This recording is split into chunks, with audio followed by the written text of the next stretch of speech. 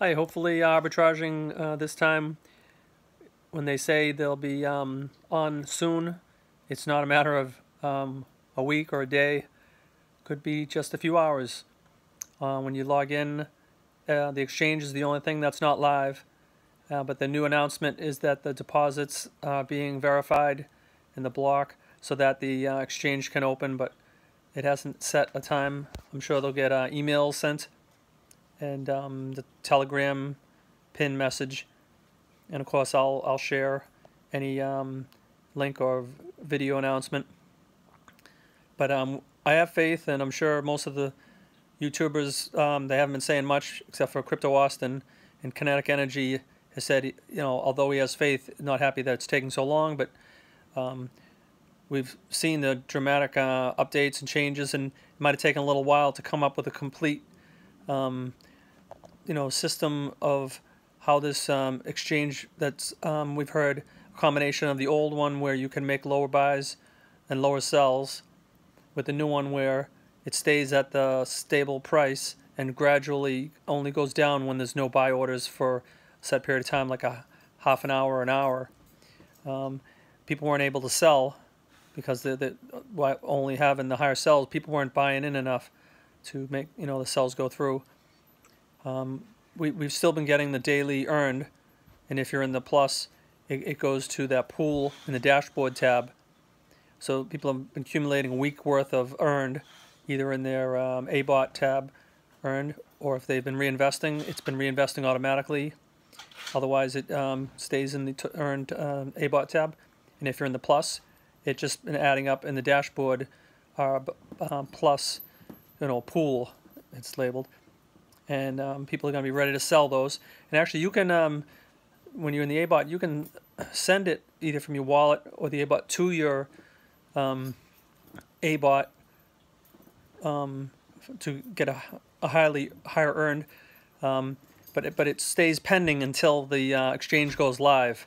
So the only suggestion was if ARB is a high price, because it is changing when Ethereum changes. If it goes high enough that you're comfortable, then putting it in pending until it goes live, because where it goes down before it goes, the ARB price goes down, and then once the site goes live, the ARB might be lower than you wanted it to go to in order to put your ARB in. But so patiently waiting, and gonna rest, and then once it goes on, I'm sure there'll be active people trying to sell their earned or their stop ABOT or their regular exchange tokens before the price gradually drops. Because now with this old one, if it's a combination of where we could sell a little bit lower and people with buying lower, they might not get bonuses, like they were able to give a bonus to people that were buying higher or selling higher than the market price or at the market price, and then they were getting paid pretty much by the people that were selling low or buying low, paying a higher fee. It was like 3 to 5% was, or kind of high as a penalty, but then a reward getting maybe 2% more ARBs at buying at a higher price. So it kind of evens off the value of buying and selling to stabilize the price. But the blocks, they said the new is still going to be partially there, where the blocks have to fill before everything goes through. So it'll be interesting to see. They're very creative, and they'll have, who knows, anything new. You got to really admire their developers and creative thinkers in arbitraging. So and the vault stayed about the same. So it's about 7 million. So it hasn't dropped dramatically. People have been keeping them there, hoping that the price goes up of the ARB, so they'll get the interest plus the value going up. Okay, and I heard it takes time to send things out of the wallet in the arbitraging or from your MetaMask into the arbitraging site.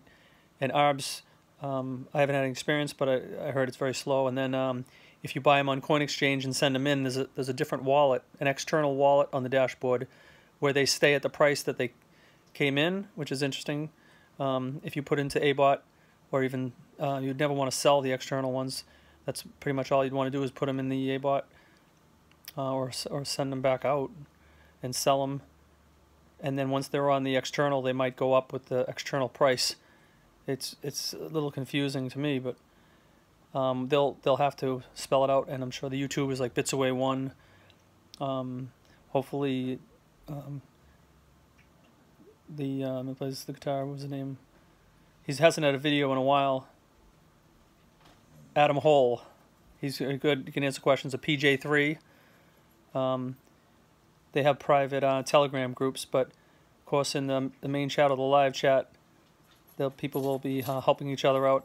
But make sure the admins, that's the best way to get the definitive answers, because things get a little confusing and exaggerated, or people assume things. And actually there's things we don't realize that we can do. So it's good to trial and error. If you have, just put one arb in, take a little bit out, and see how it works.